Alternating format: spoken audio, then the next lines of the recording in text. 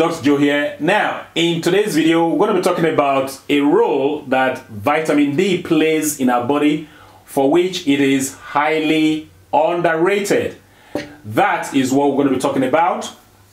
Now, in our bodies, we have a process that is called immune tolerance. Now, we have immune cells in our bodies.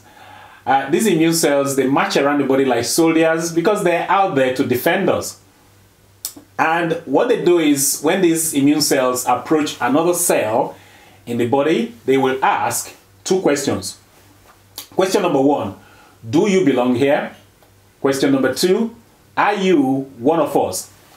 If the answer to both questions is yes, the immune cells will say, thank you very much, and they will move along. And when they approach a cell that answers no to both questions, of course, they will strike. That's their job. Now, this process is complex and it operates seamlessly in the body. However, sometimes this process goes out of sync. And that is when we develop certain diseases.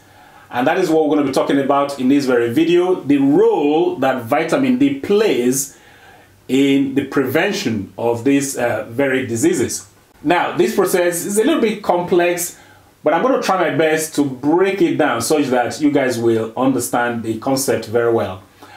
And towards the end of the video, I'm also going to share with you an analogy that will cement this very knowledge with you for the rest of your life.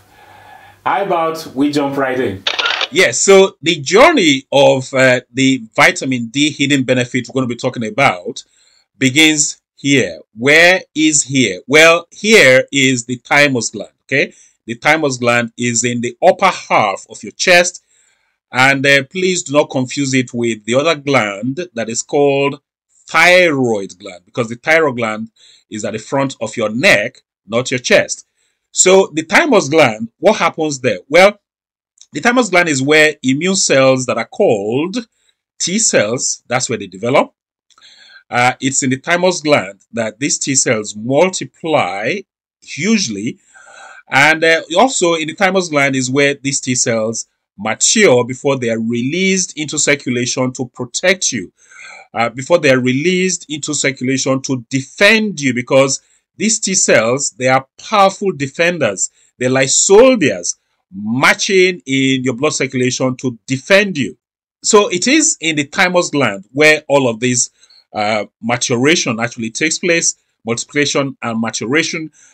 And also an essential process that takes place in the thymus gland is that the T cells over there in the thymus gland, they are programmed to recognize self from non-self. What do I mean by this? Self refers to your tissue, okay, your cells. The T cells should not be attacking your tissue. The T cells should not be attacking your cells.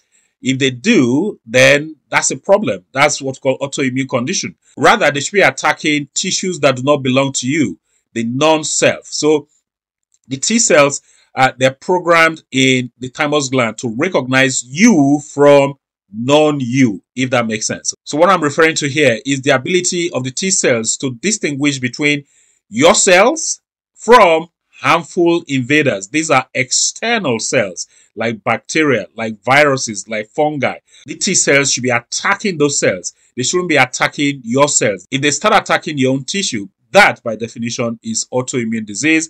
So for instance, if they're attacking your skin cells, then you will develop psoriasis. They're attacking your joint tissues. That by definition is rheumatoid arthritis. If they're attacking the beta cells of your pancreas, that by definition will lead to type 1 diabetes. So you have all sorts of autoimmune conditions. And the reason that is happening is because the cells have lost the ability to recognize self from non-self. So where does vitamin D come into this very picture? Well, vitamin D is necessary for this self-recognition step to occur. Vitamin D sends text messages to these cells, and then they are taught properly such that they're able to recognize self from non-self. And then, of course, if vitamin D is not around, then obviously the text message won't be sent, and then these cells, they are poorly trained to recognize your tissue from cells that do not belong to you. This is where vitamin D's importance actually comes into play. So lack of vitamin D, of course, when it is lacking, then your risk of autoimmune diseases goes up. And I'm referring to diseases like lupus, type 1 diabetes, rheumatoid arthritis, Sjogren syndrome, multiple sclerosis, psoriasis, and Graves' disease. Graves' disease is a condition of the thyroid. It is an autoimmune condition of the thyroid where the thyroid becomes hyperactive and you develop what we call hyperthyroidism. So these are some of the autoimmune conditions that whose risk goes up, goes through the roof when you are lacking vitamin D. And why is this happening? Well, lack of vitamin D leads to your immune tolerance diminishing. That means your T cells become poorly trained to recognize your tissue from tissue that does not belong to you. And the other thing that happens is, just to complicate matters, when you lack vitamin D, then your thymus gland ages faster as well. So, you just don't win at all. Vitamin D is necessary. And this is the piece of research that explains a lot of this. It was published in Science Advances.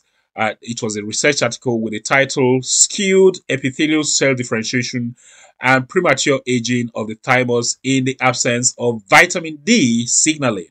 Okay, so here is the analogy. If you imagine the thymus gland to be a classroom and the students being the immune T cells, and who's going to be the teacher? Well, vitamin D will be the teacher. Now, when vitamin D, the teacher, is around, the students are going to learn very well. They will learn the art of self-recognition. They will learn to recognize cells that belong to ourselves from cells that do not belong to us, the foreign invaders. Now, if the teacher is not around, vitamin D is lacking, some students will be good at self-instruction, others will not be very good at self-learning. And the ones that are not very good at self-learning in the absence of the vitamin D, they're the ones that will be attacking self. They're the ones that will cause autoimmune diseases. So this is a very nice analogy. In fact, there's a real-life study that was carried out a couple of years ago where they gave over 21,000 study participants vitamin D to take every day for 5 years. And guess what happened? The incidence of autoimmune diseases came down. They discontinued the study after 5 years. And what the study authors did was follow up some of the participants who discontinued their daily vitamin D. They followed them up for another 2 years. And guess what happened? The incidence of autoimmune diseases started creeping up again. So it is clear that vitamin D is essential for this role of immune tolerance. So what's the moral of this very video presentation? Well, it is that you need to take your vitamin D on a daily basis or get it from the sun to reduce your incidence of autoimmune diseases. That's essentially what this video is about. So I am hoping that you got some value from this very video. If you did, please give the video a thumbs up. Please like the video. And also please share this video with your friends, with your family, with your colleagues.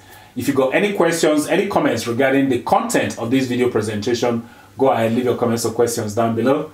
Take your vitamin D on a daily basis, and I'll see you in the next video. Until then, well, this is Dr. Joe signing out.